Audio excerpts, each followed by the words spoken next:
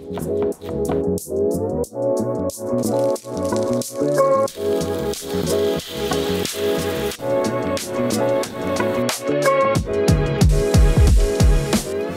guys! Welcome to Champ's Christmas Kitchen! Today, we're gonna be making a recipe that you guys can make this Christmas. Wagyu Steak donburi. So, let's get cooking! Okay guys, even though for my version of this rice ball, I'll be using Japanese Wagyu steak, you can actually do this recipe with any cut of beef you can find. So don't worry if you can't find Wagyu beef. But whatever cut of beef you use, make sure to leave it at room temperature for at least 30 minutes before you start. So before we prepare the beef, you can have a rice ball with our rice, right guys? I've already shown you how to boil rice in some of my previous videos, so make sure to check them out if you're not using a rice cooker in the description box below. This time though, I have another rice tip. Try adding some dried kelp or kombu to your rice before boiling. This will add an extra little bit of richer flavor, which is called umami in Japanese. I'm also gonna show you how to turn this rice into sumeshi or vinegared sushi rice later on. While we wait for our rice to boil, let's make a marinade for our steak. First, add 2 tablespoons of mirin and 2 tablespoons of Japanese cooking sake to a saucepan. Then turn that to a low heat. We want to burn off the alcohol a little bit to really concentrate these flavors. You can either leave it on a low heat for a few minutes, or if you're using a gas burner, sake roasting on an open fire. But also be careful. Now we're done with that, and hopefully you still have your eyebrows. We'll turn off the heat and let's add 2 tablespoons of soy sauce and 2 teaspoons of brown sugar to our pan and give that a mix. Once those flavors are mixed together, we will set aside a bowl of cold water and place our saucepan directly into it so our marinade can cool quickly. Next is the star of our show, the Wagyu Steak! Like I said, this method of cooking will work with almost any cut of beef you can find. First, we want to salt both sides of our meat before we cook the outer part of the steak in the frying pan. We just want to give our steak a little bit of color here, not cook it through. So maybe this will only take about 30 seconds on each side.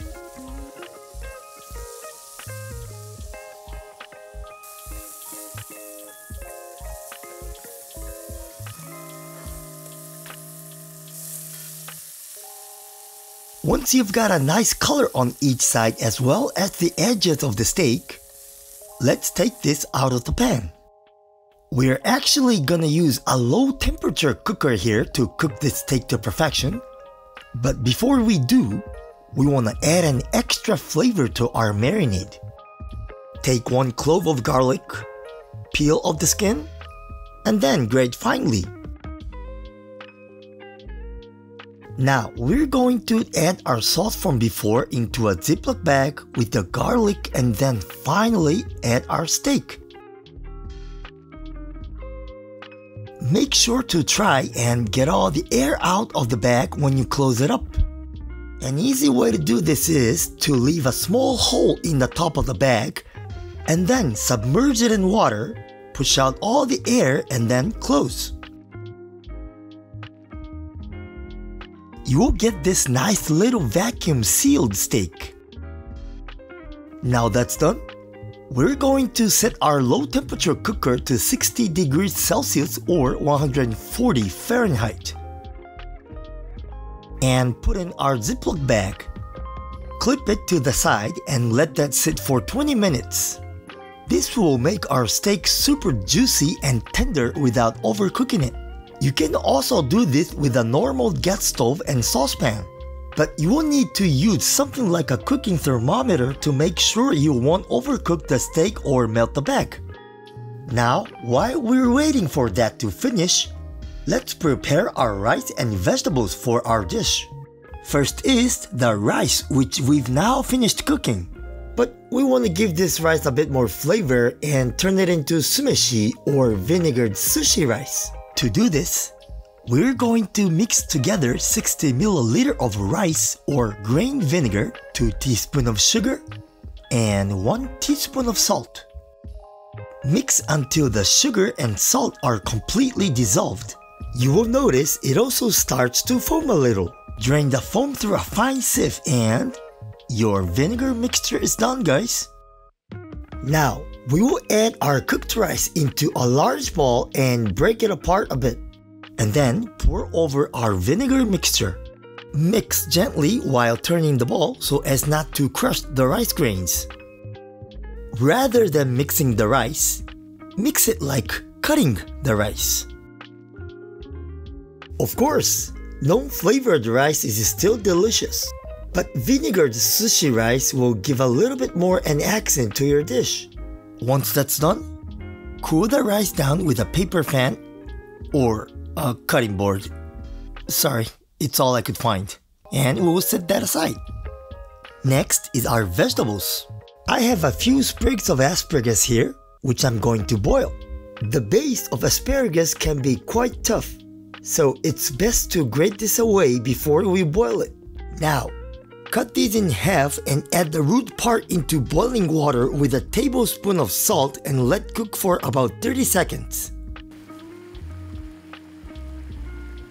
After that, put in all the rest and boil for another 1 minute.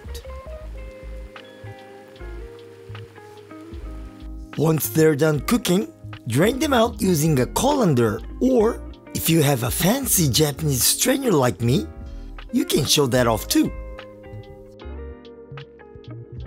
Next, let's add some onions to give our dish some crunch. Peel an onion and cut into rings, then break these rings apart. Put the onions in boiling water. Wait until the water goes back to a boil and wait for 30 seconds. Then drain them off. Sprinkle a pinch of salt and then cut them up into bite-sized chunks. It's important to get some different textures in our dish since the beef is going to turn out really tender. And finally, we want to add a little bit of sweetness to our sauce that we will reuse from our marinated steak. I'm gonna grate some apple, about maybe 1/8, and set that aside.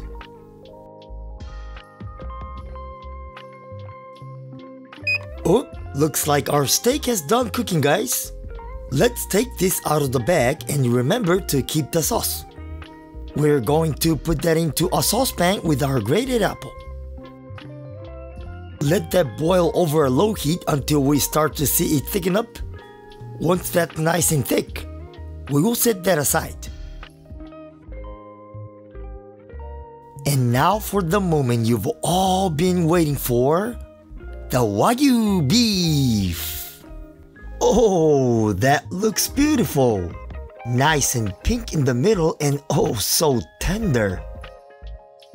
Cut your meat into very thin slices diagonally for this. And make sure to add them on top of your vegetables so they can soak up some of that meaty flavor. If you can eat raw eggs in your country, put the egg yolk on it, add our sauce from before, and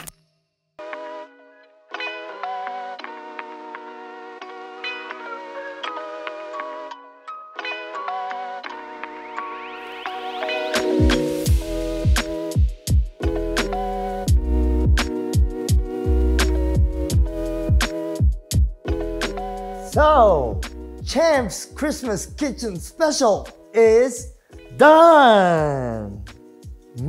Look at the Wagyu Steak rice ball. Let's give it a try. Itadakimasu! Look at this color of the meat.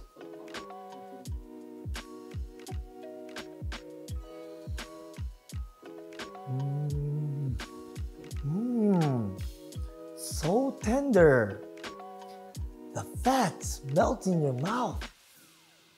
We cooked at a low temperature, so the meat isn't tough and not chewy at all. So, let's try with the egg. Look at this.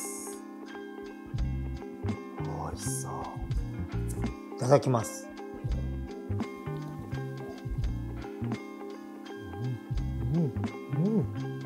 これはやばい。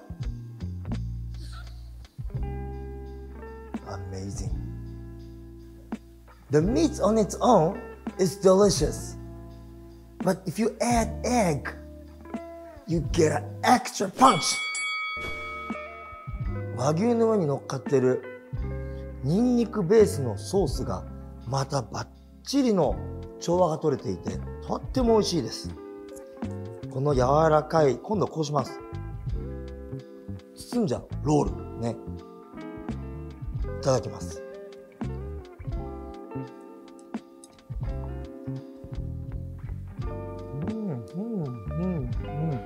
和牛、卵、玉ねぎ、にんにくだれ、この4種類の味がぴったりと合わさっててとっても上品かつリッチに出来上がりました。